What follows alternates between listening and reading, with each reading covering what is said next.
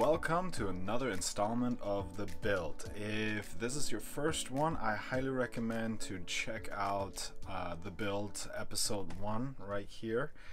And that's when we decided to get this thing into the garage because we're in an HOA neighborhood and they won't allow us to work on the trailer outside. Anyway, in this episode, we're just trying to get everything ready for primer and paint on the inside. Mind yourself, it's already March of 2019 and we were supposed to be on the road already. Yeah, it took way longer than expected to build this thing. So anyway, let's just dive in and see how it goes.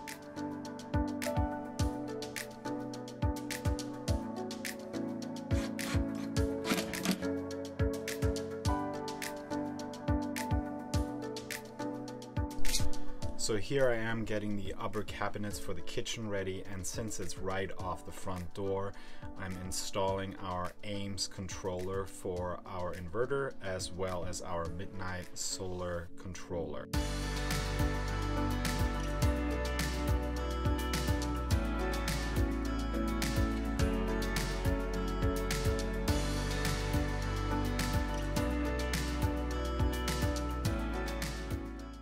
The trailer still feels nice and open, but unfortunately we still have a bathroom and Braxton's bed to add in.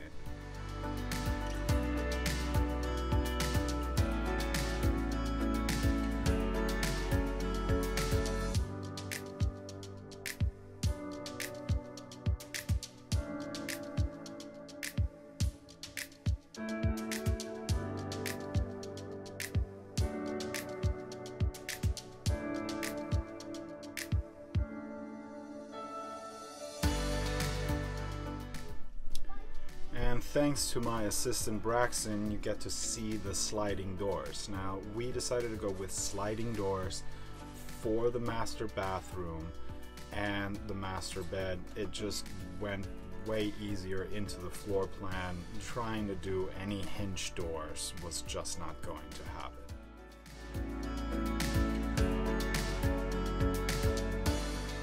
Now here is a previous shot of when we decided to lay out the bathroom itself. Believe it or not, the shower floor is actually a washing machine drip pan. And then we went ahead with the Nature Head compost toilet.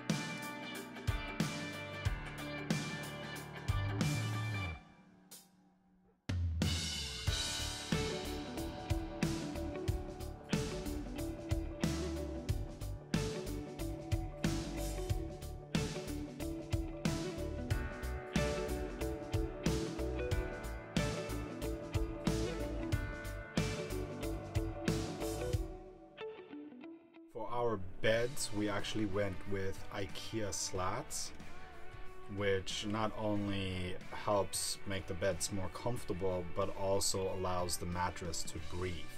And since Braxton's bed is going to be a Murphy bed that folds into the wall, we needed to make a supporting frame for it so it would be strong enough to hold itself and the mattress. Now initially we were going to hinge it on the side walls and have it pivot, but none of the math really worked out. In the end, the problem was trying to figure out how to make enough storage underneath the bed for toys and such, but make sure that the bed would fold up properly and then fold out without getting into the hallway itself. It needed to be just as wide as the bathroom. Or the bathroom needed to be just as wide as the bed. I don't remember. Yeah. So here's a quick before panoramic of what the trailer looked like before we started painting it.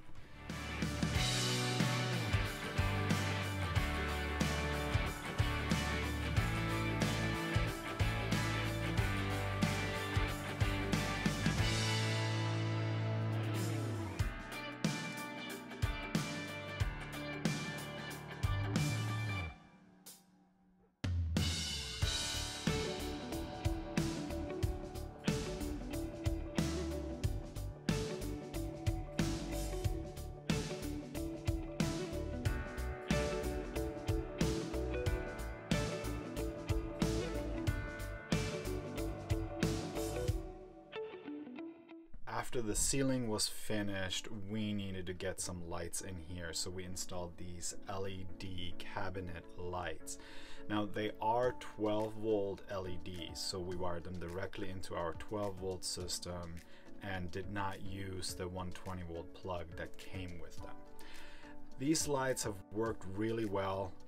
The only issue I have with them is the dimmer switch that came with it. We ordered a ton for the trailer, and we ended up with 2 switches that I needed to take apart and resolder some connections in order to make them work.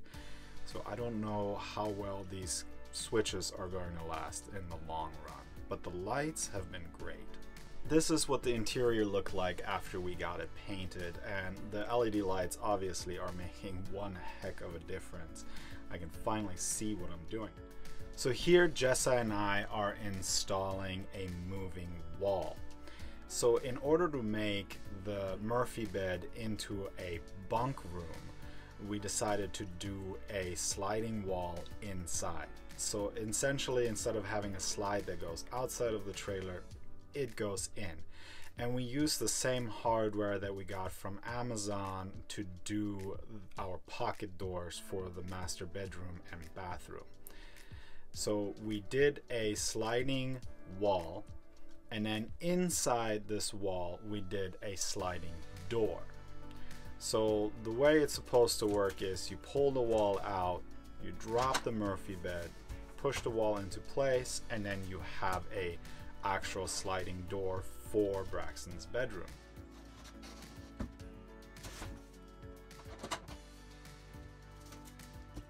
Thanks for watching this installment of the build. I promise you the next video is going to be a good one.